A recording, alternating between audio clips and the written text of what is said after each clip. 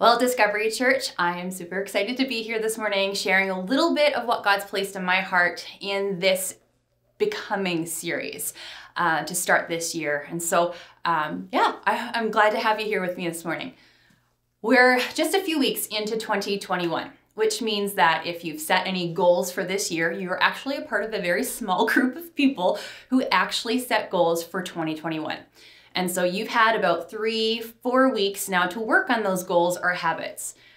Now, I don't want to burst your bubble because I, for one, am one of those people who believe in setting goals each year. I think it's a really great way to set intentions for the year. But if you're a goal-driven person, they can actually provide a really helpful target, not just at the beginning of the year, but right throughout. The sad truth about New Year's resolution setting, though, is that only 19% of people end up keeping their resolutions. There's another article that I actually read, and it gave you a little bit more, maybe till the mid-February, but Psychology Today says that most people abandon their resolutions by mid-January. Now, how does that happen? Why does that happen? Well, along the way to creating new habits of working out every day, we might sleep in, or maybe we injure ourselves. What was on the way to becoming a really great routine, it got interrupted, so we get discouraged. That financial goal that you set, well, that had a bit of a setback when you lost your job or when you had to take a pay cut. Maybe your intention to be a little more present with friends and family last year was sidelined when finally overtime work became available to you. So you had to catch up on payments. You had to make the difficult decision to prioritize work over time with your people. Life circumstances has a way of cramping our style sometimes, doesn't it?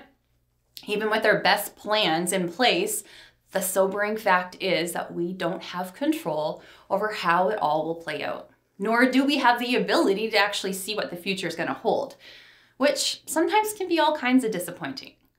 What's even more discouraging is when we experience this burst of motivation to plan something brand new, and then we take steps to moving towards becoming a better you, committing to having a little bit more time in our day with God, only to get interrupted or off track. And then that leads to self-pity and the why bothers begin. Well, this was me last year, trying to get into a groove of waking up early to have some me time. Now, if you are a parent, you can understand how challenging it can be to find a quiet moment for yourself. And even if you're not a parent, maybe you live with a bunch of extroverts or your home just happens to be a little extra loud, quiet time is that bright spot in the day. Well, I decided that I wanted to get up early enough to have at least 45 minutes with a hot cup of coffee and some time to read and to journal. Well, can I tell you how much of a headache that was? I'd set myself an alarm for 6 a.m. only to have one of the kids meet me at the bedroom door. Hey, Mom, can you make me something to eat? Or as soon as the alarm goes off, it felt like I had just went to bed because, well, one of the little ones woke up with a nightmare and needed me to help them get back to sleep. There were weeks of this back and forth. I'd have 4 or 5 days straight and then an interruption. Oh, I should really get back at it because it was really awesome being able to get up early. And then, the lack of consistency, what felt they were interruptions. And I'd get so frustrated, still having the desire to establish this routine of spending time with God in the morning. But I was discouraged with myself and would say, well, why bother? It's not going to happen anyways. I was disappointed in myself and now even hesitant to move forward. So that desire became a bit of a distant memory. A setback. It created hesitation. So here we are trying something once and we fail and then we deem ourselves incapable.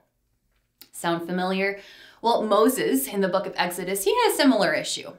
He had his own set of setbacks and hesitations. And in Exodus 3, we see this situation where God meets Moses at a burning bush. Now, this is an incredible experience. I can't even imagine.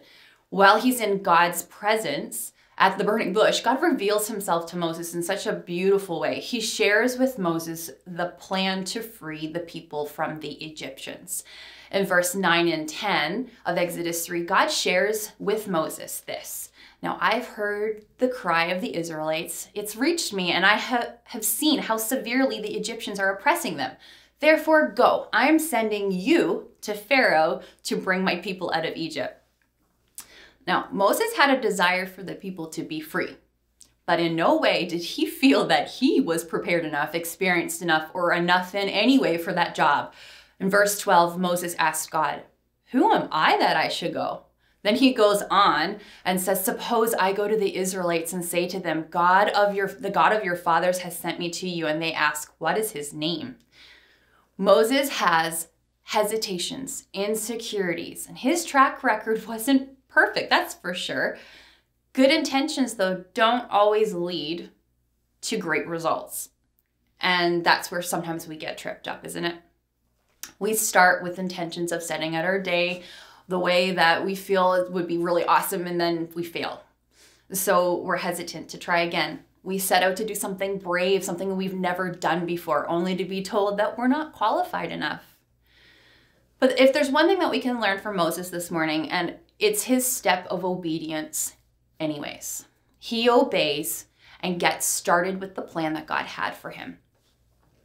You see, God promises Moses a few times as he unveils this plan to him. In verse 19, he said, "I know that the king of Egypt will not allow you to go unless a mighty hand compels him. So I will stretch out my hand and strike the Egyptians with all the wonders I will perform among them." And then again in verse 21, he says, "I will grant this people such favor in the sight of the Egyptians that when you leave, you will not go away empty-handed." So now Moses hears this. He's probably encouraged in his heart. God has a plan for us. He's gonna free us from the Egyptians. And like many of us, he probably had this burst of motivation of stepping into something new, only now to be faced with disbelief in himself, lacking courage. Perhaps he was faced with the lies that he had believed about himself. He's fearful that he's not capable.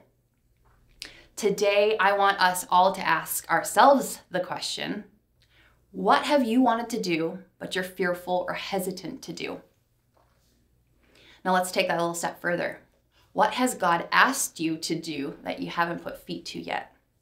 Is there a dream that he's placed in your heart that you've set aside? Is there a desire that he's been whispering to your heart about? This past year has been bananas. I'm not going to shy away from that. I think that we can all say that there's so many circumstances that were not ideal.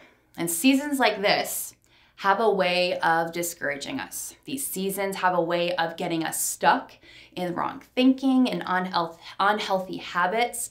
And they have a way of setting us back. And if we allow it, by just being passive, they can also be what the enemy will use to not just set us back, but keep us back from all that we are becoming in God. Have you considered that the dream or the plan that God's placed in your heart is exactly what your family needs, but the enemy hates the thought of it? He hates the thought that you would no longer be held back by disappointment, because then you'd be a threat to what he's doing. And so he'll keep on reminding you all of the things that you aren't and all the things that you need to be good enough at in order to fulfill the plan of God. So this morning, we're going to dig into week 3 of our Becoming series, and I believe that God wants to say something to us through his interaction with Moses. It's his response to Moses' hesitation when Moses was asked to step into something new. That's what we're going to fixate on a little bit this morning. The journey of becoming who God has created us to be sometimes can be sidelined by our own disbelief and our own discouragement. Moses in Exodus 4, this is where he was stuck.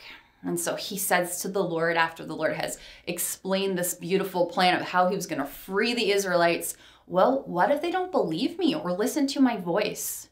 For they might say, 'The Lord hasn't appeared to you.'" Verse 2, the Lord says, "What is that in your hand?"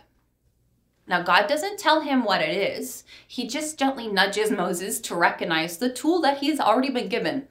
It's Moses' responsibility to see what's in his hand and to see it as useful for the season that God called him to.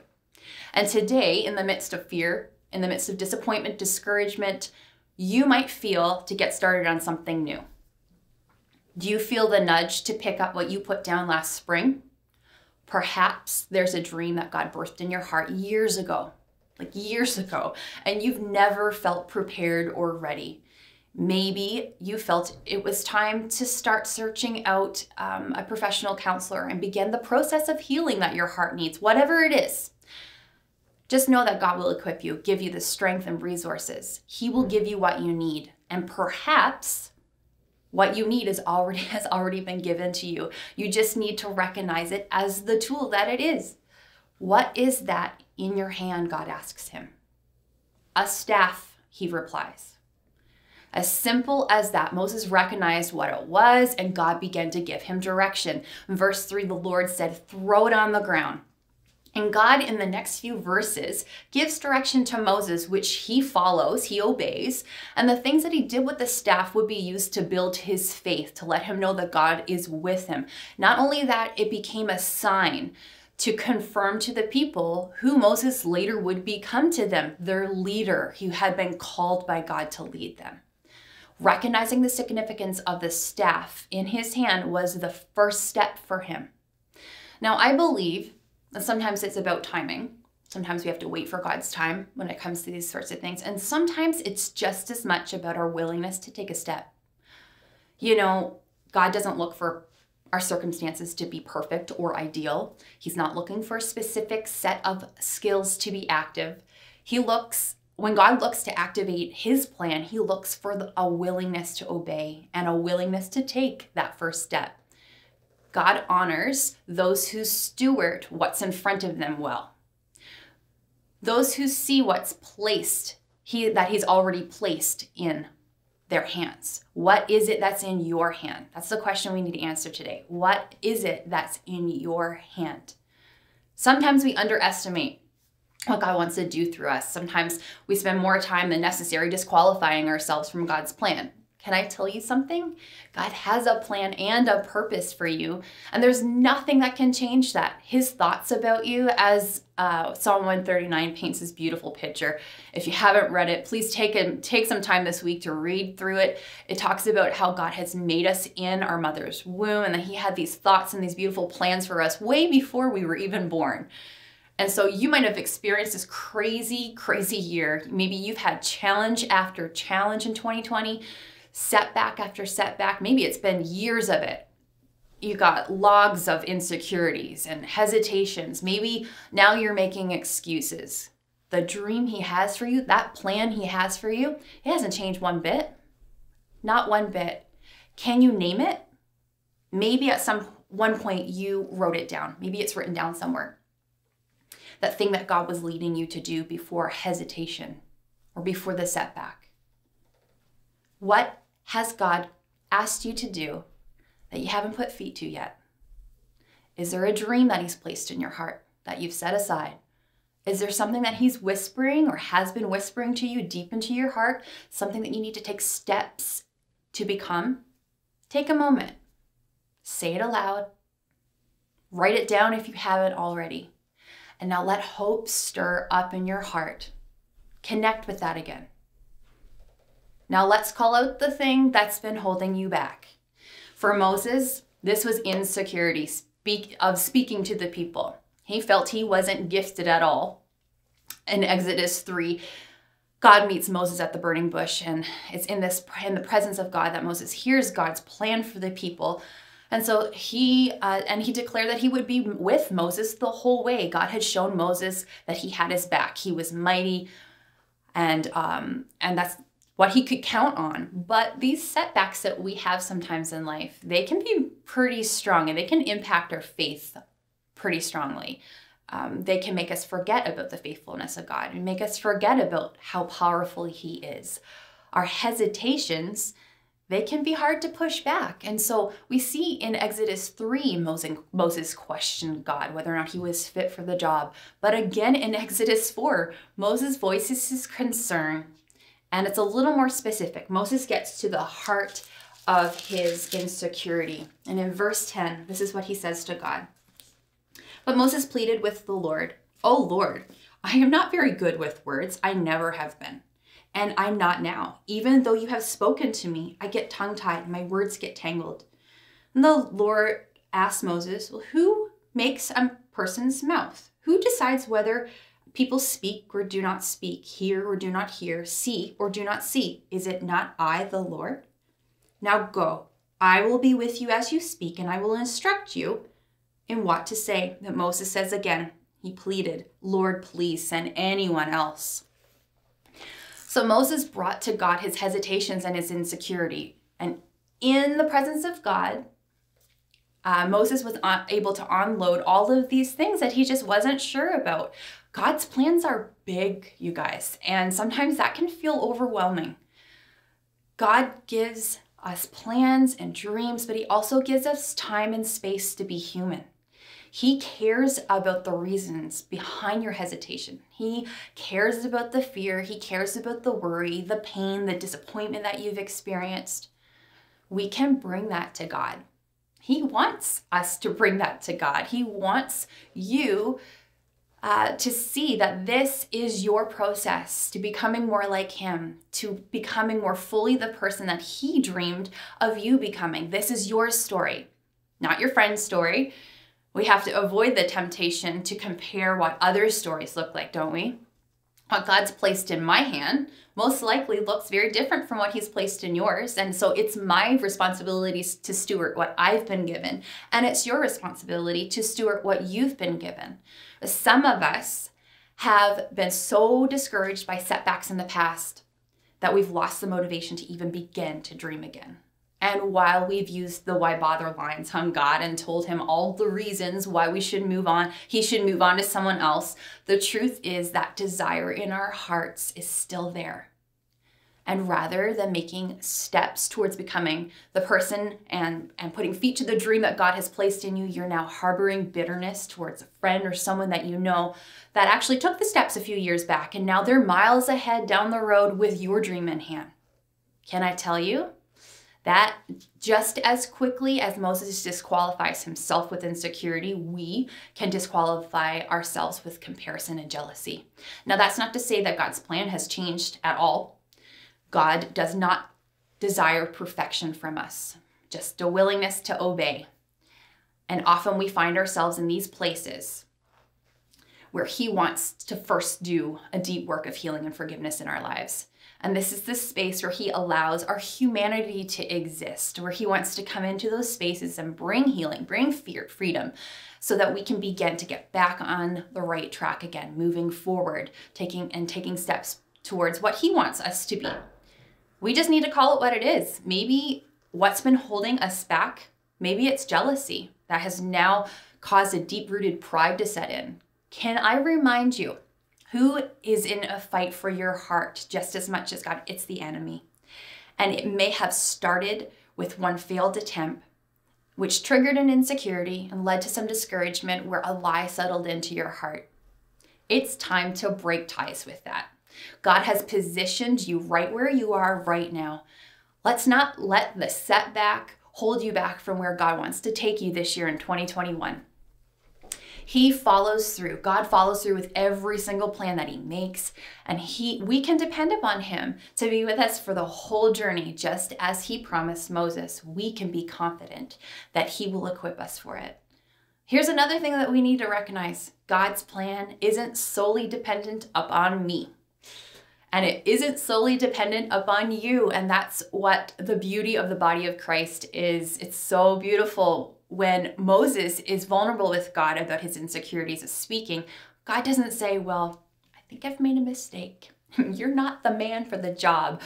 You're not going to be as great as I thought you would. No, God didn't say all those things. Instead, he showed Moses a little bit more of the plan. In Exodus 4:14, he says, what about your brother Aaron the Levite? I know he can speak well. He is already on his way to meet you, and he'll be glad to see you. You shall speak and put words in his mouth, and I will help both of you speak and will teach you what to do.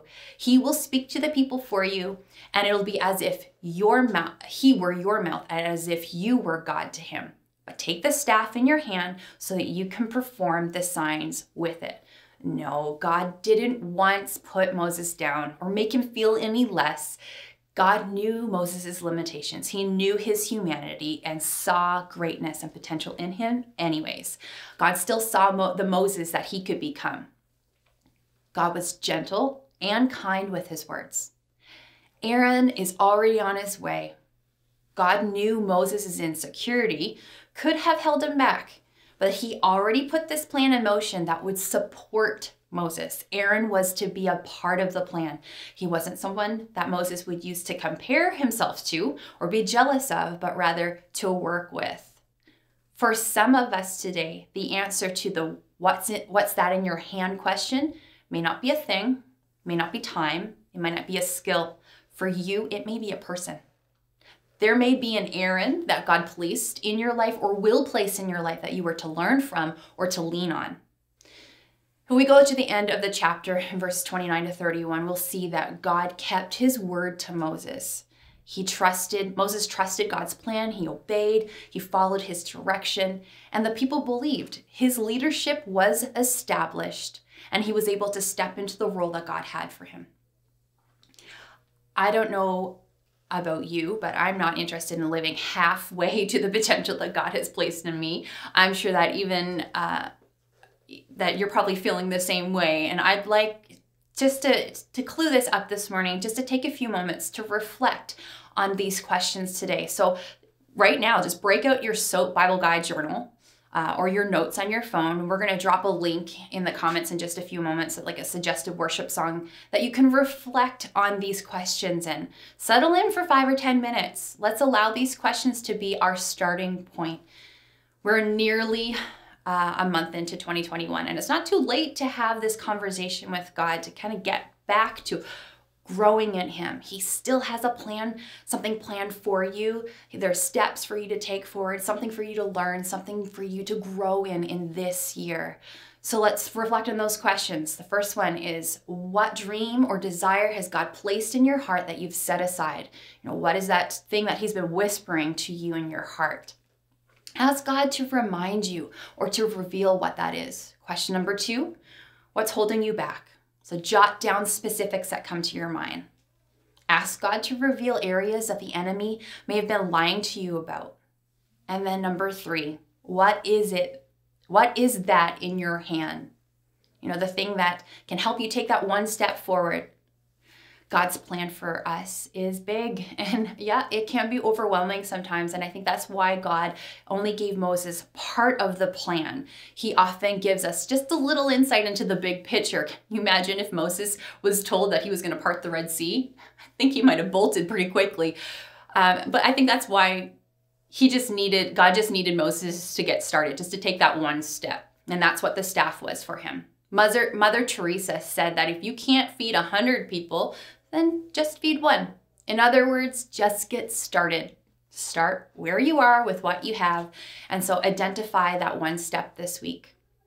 Doesn't matter how big, doesn't matter how small, no matter how slow you might move or grow in 2021, at least you're moving, at least you're growing.